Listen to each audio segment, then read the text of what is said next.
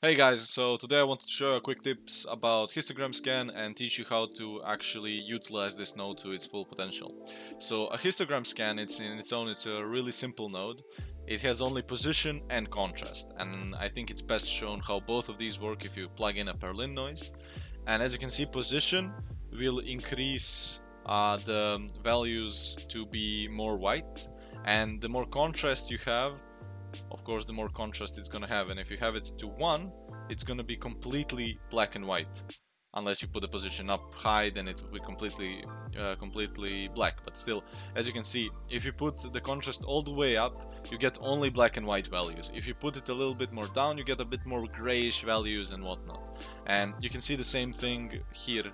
So if you put the position down, you can control it, how much you want, how much of contrast you want, and you can even plug it in.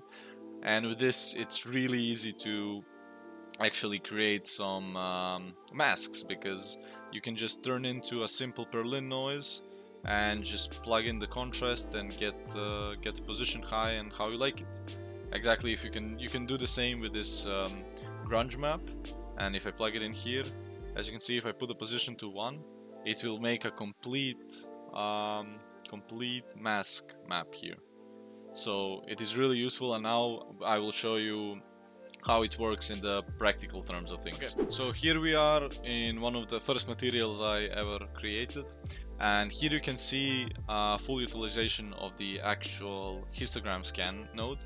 So basically we have a blend node here with our moss mask, and we need a mask for that so we can blend in it better. And we just put it through a histogram scan that is high position and high contrast.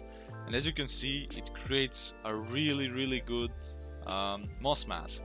And with the moss mask, we can basically blur the places, like we did here. We can blur the places where we actually want to place our moss at, and it makes such a better material addition if you use it this way.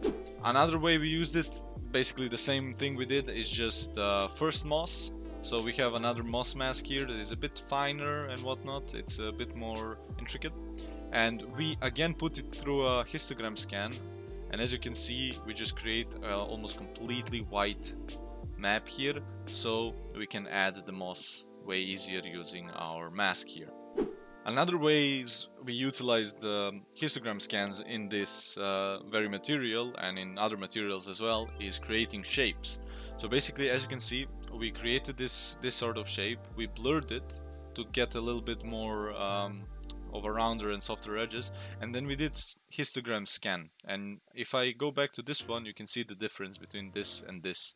It looks way better and it looks more fine-tuned. Another usage we have here is actually for our albedo mask, and we are here adding some natural peaks and valleys, and as you can see, those really nice rocky colors. And we have this mask, but of course we cannot utilize this alone, because if we plug this in, it would look really weird. So we put it through a histogram scan. And what histogram scan does in this occasion, let me just get it a bit up, yeah. As you can see, it kind of points out to the edges, crevices, and all those natural rocky surfaces that you actually need to fill up with color.